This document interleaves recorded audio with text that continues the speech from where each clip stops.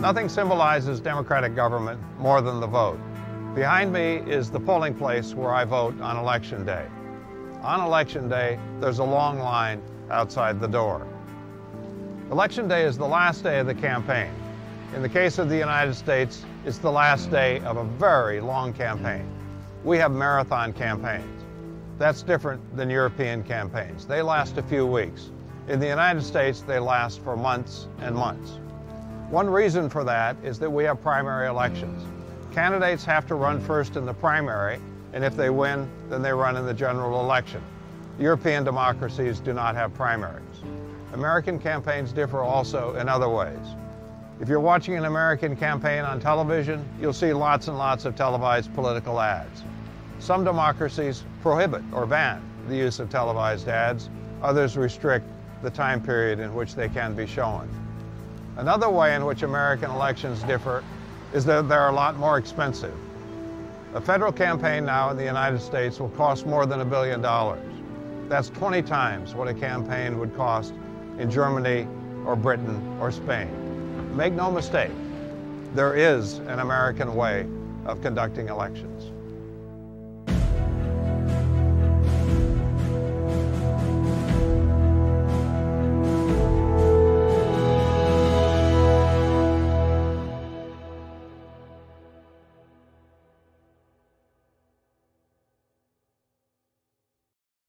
This session will examine U.S. election campaigns.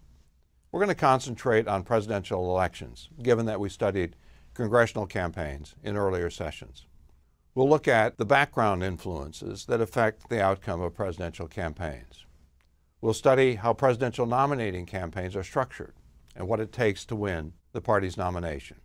And finally, we'll look at the nature of the general election campaign with particular attention to the Electoral College. U.S. presidential campaigns are billion-dollar affairs. They're loud and they're long. Yet the outcome often depends less on what the candidates do than on factors beyond their control. The most significant of these factors is voters' partisanship, their loyalty to one party or the other. When a campaign starts, most voters have already made their pick, even if they don't admit it. When Election Day comes around, the great majority of Republicans will back their party's candidate, while Democrats will line up overwhelmingly with their party's nominee. And at times in American history, one party has had such a huge advantage over the other that its presidential nominee could have stayed home and still won. After the party realignment of the 1890s, for example, there was a 3-decade period when only a single Democrat, Woodrow Wilson, was elected president. And he was lucky. Wilson slipped into the presidency in 1912 with a mere 42% of the popular vote.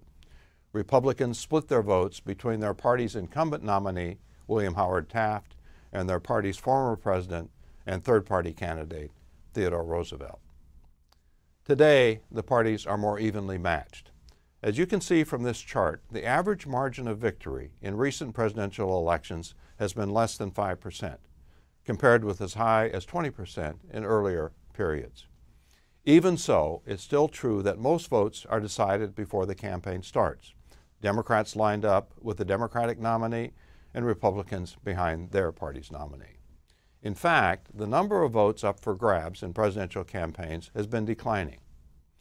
To see that, let's look first at the poll results from the 1976 presidential election, which pitted Republican Gerald Ford against Democrat Jimmy Carter.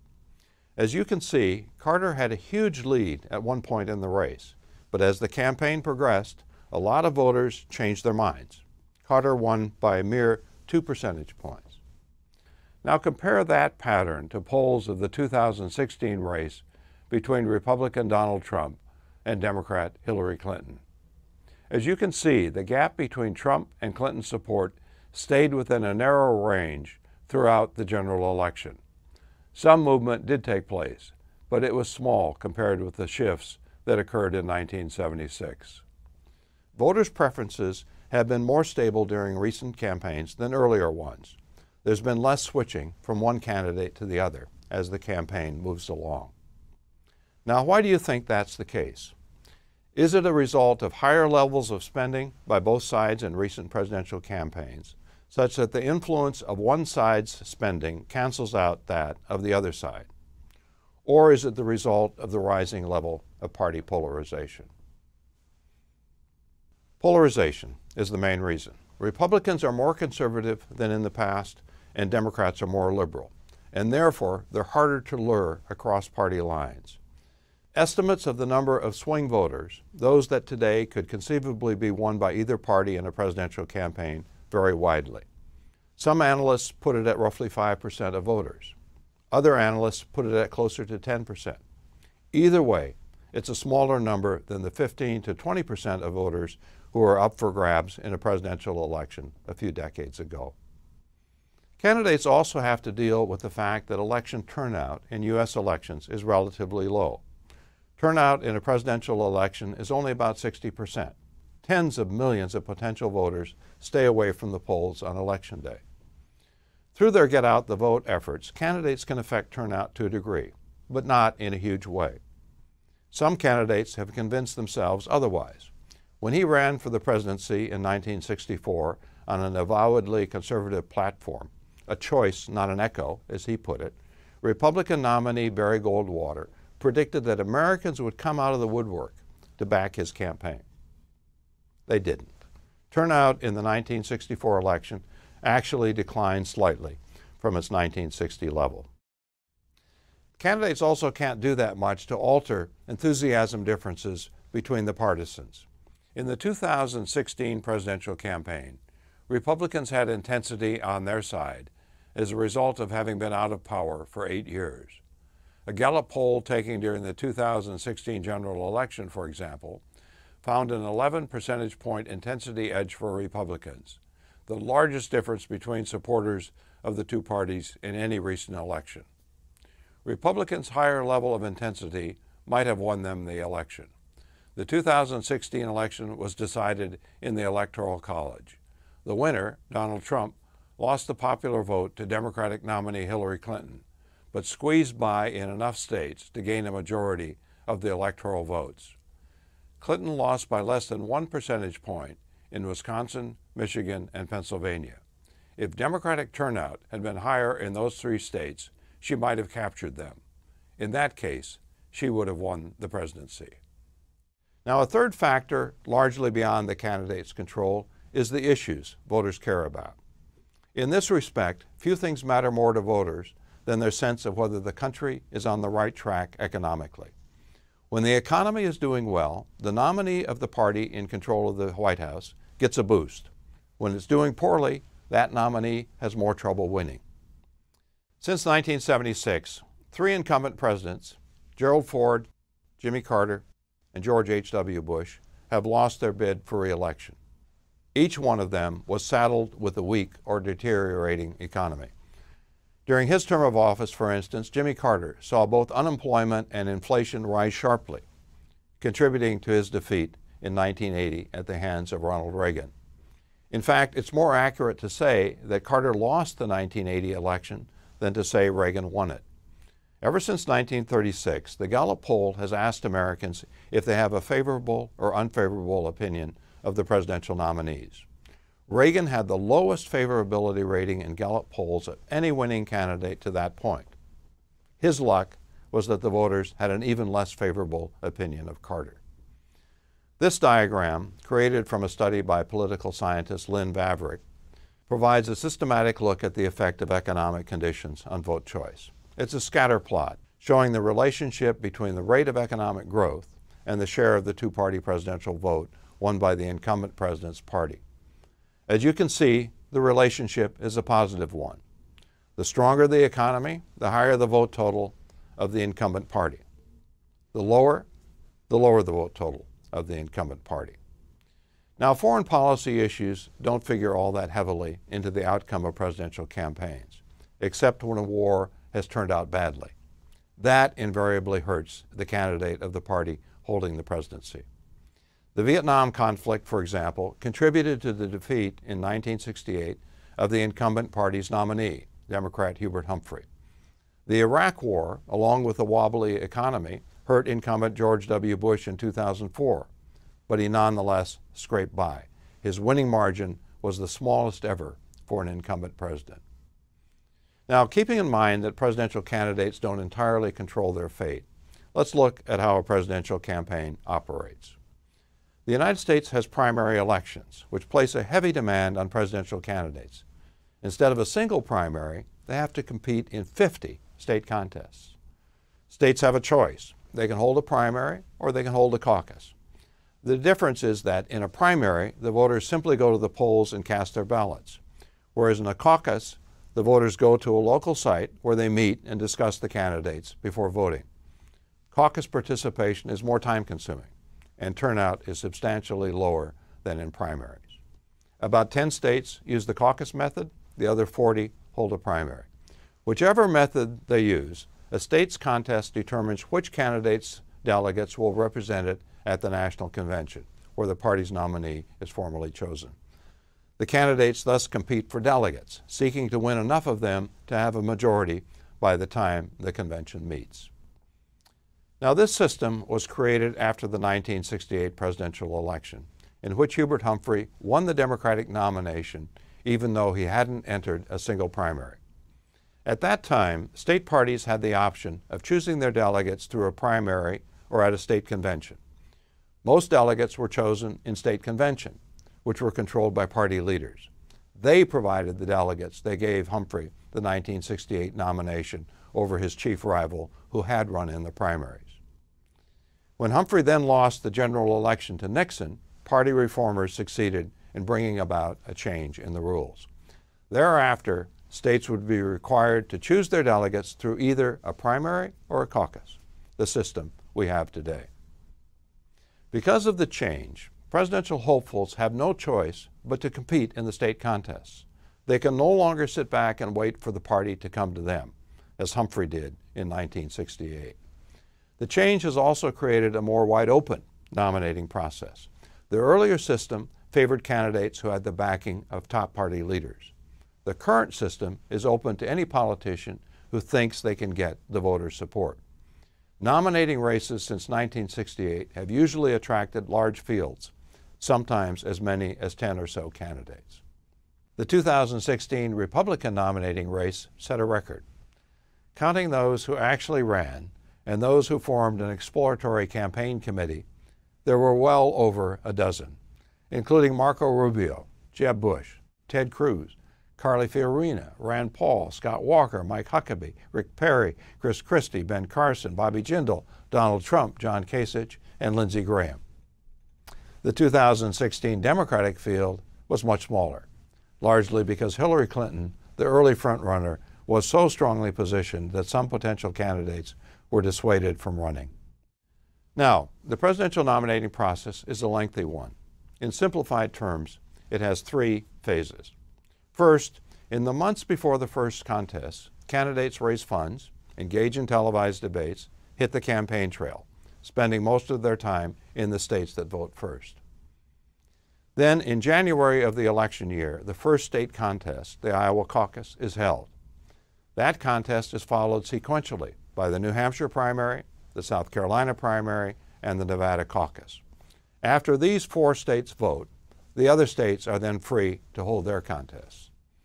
Usually, several states will schedule their contests on the same day within a short period after the Nevada caucus, creating what's come to be called Super Tuesday, a day when a large number of convention delegates are chosen.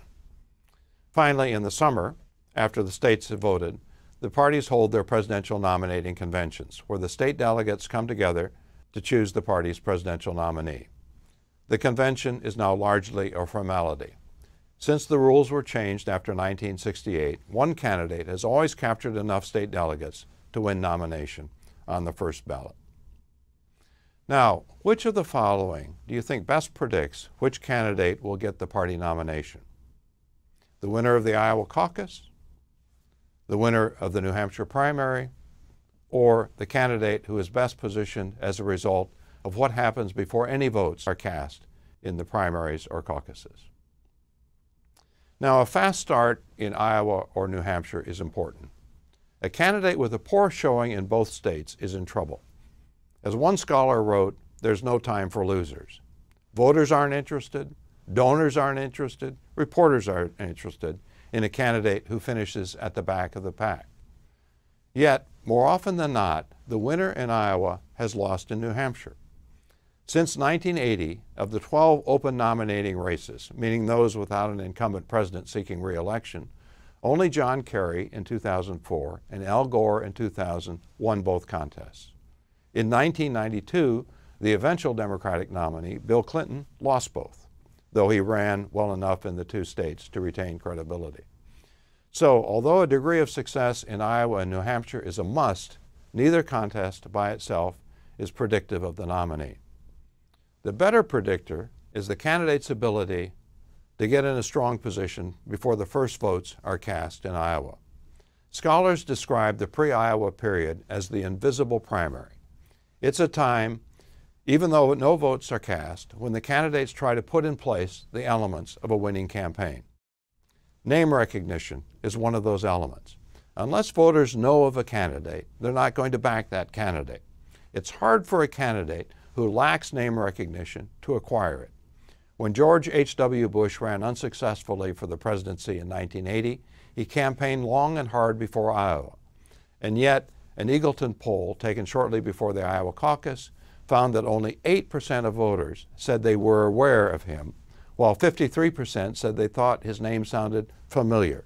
Nearly 40% said they'd never heard of George Bush. Candidates who start the campaign with poor name recognition are doubly disadvantaged because they inevitably end up at the bottom of the pre-campaign polls. The news media cue off those polls, concentrating their reporting on those who are at or near the top. It's a classic catch-22.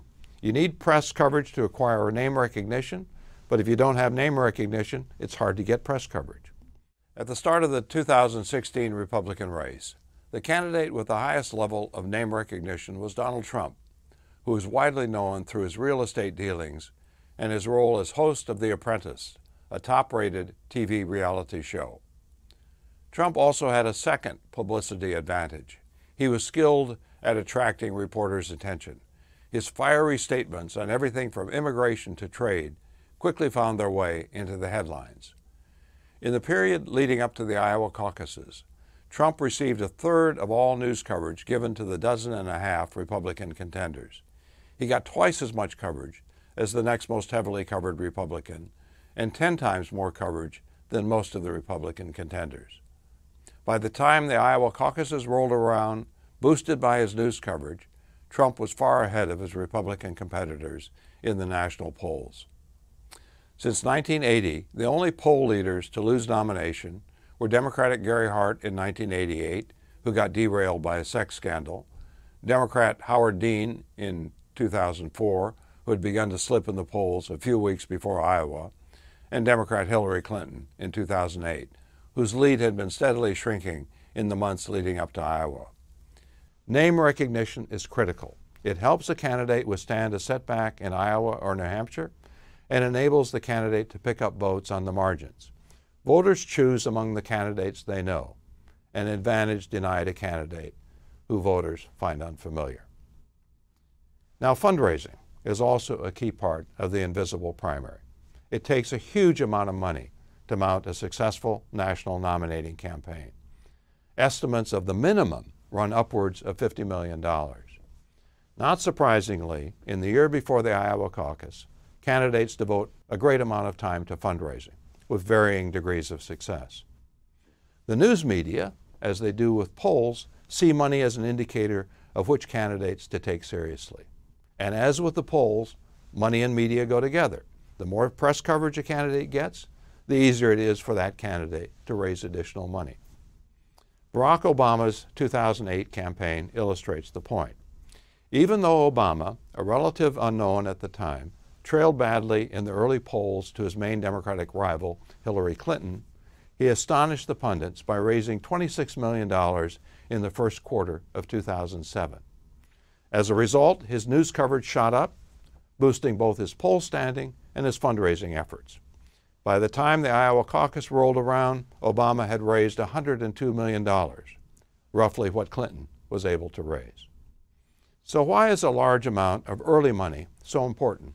Well, It enables the candidates to spend heavily on the first contests in Iowa, New Hampshire, South Carolina, and Nevada, while also buying early TV advertising in the Super Tuesday states. Personally, a candidate can only be in one state at a time.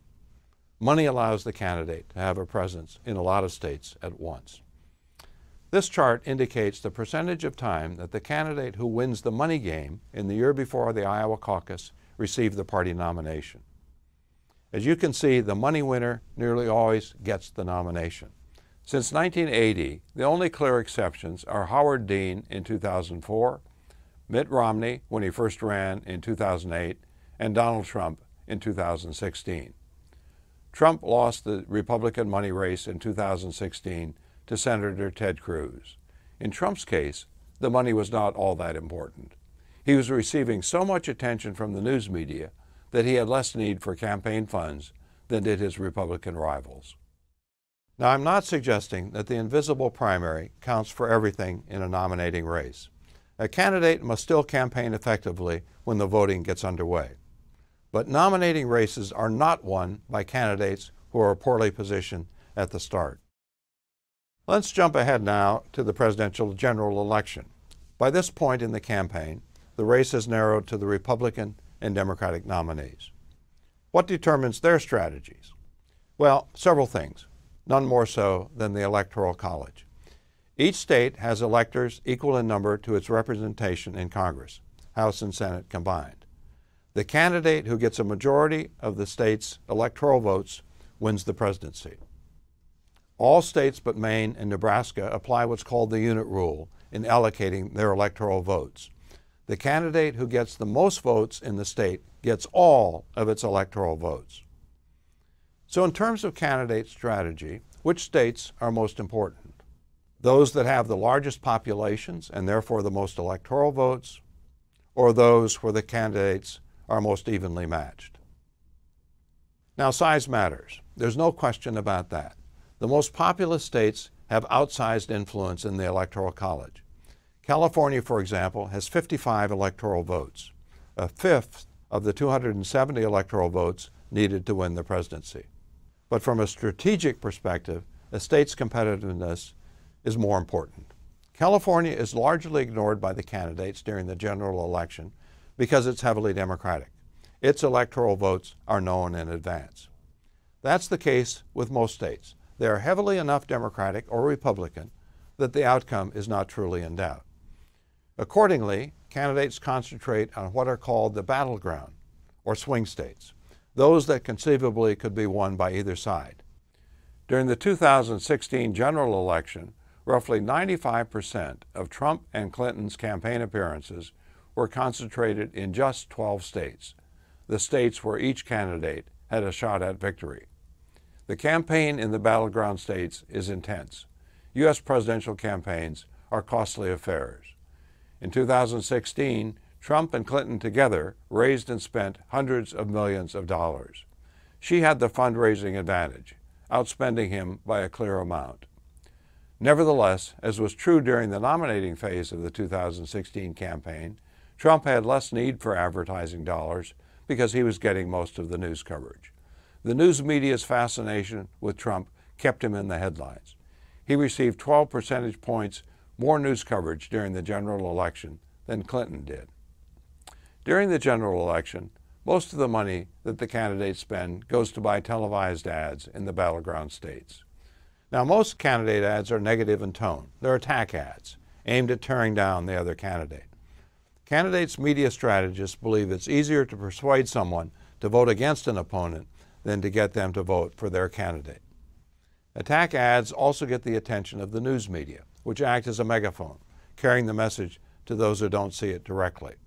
Recently, a media consultant was asked how many of his ads had been constructed with the news media in mind.